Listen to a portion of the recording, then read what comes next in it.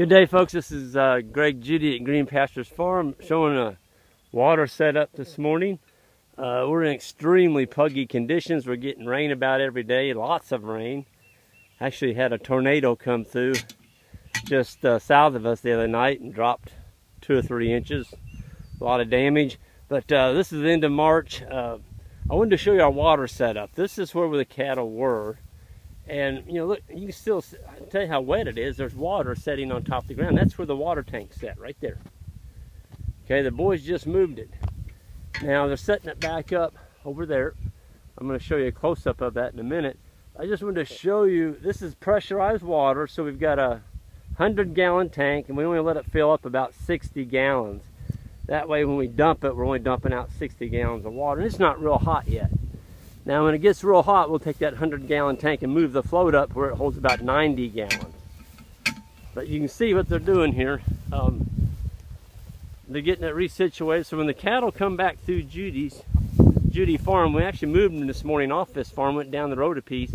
But this is a trick we use. When you come through the farm, always skip a few paddocks. So we grazed that one over there, and we grazed everything back this way, except for where we left the road up there, we left a paddock. So when they come back on this farm, they're right there. We'll have water for them and a paddock. And they got baby calves, so it's only like a 200-yard cattle drive. And then another 200 yards down to this one. Okay, and so they'll be here a half a day, and we got another paddock right in front of them, another half a day. But look at this water setup they got here. So we're coming out of a snap coupler, which is right here. Snap coupler right down there in the ground, quick coupler. He's going to plug that in right now. There's a well down there with a cap in it, and Alex, he'll show a close-up of that. That's the male. He's going to plug that into the female, and as soon as he plugs that in, it works like an air hose. So this is a lifetime guaranteed hose. Always protect your hose, keep it underneath the wire. Don't let your cattle step on it, chew on it. This is our little temporary corner post I've showed you. And this is our predator. Boy, that'll save you right there, folks.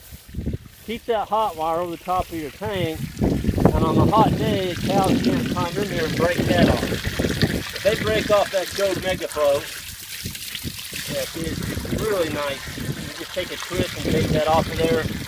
That's high quality water there, folks. That's the same water we're drinking at the house. These poles here on the side are to keep the cattle from dumping that tank upside down. Then you have your side walls here on the side. That's what the cattle stand on. Okay? Doesn't look like that big a deal. But when it's wet and it's raining, that will save your pasture right there. And it doesn't take that long to set it up. We have a little trailer up there we bring. We just keep it in that. And we kind of follow the cows through here.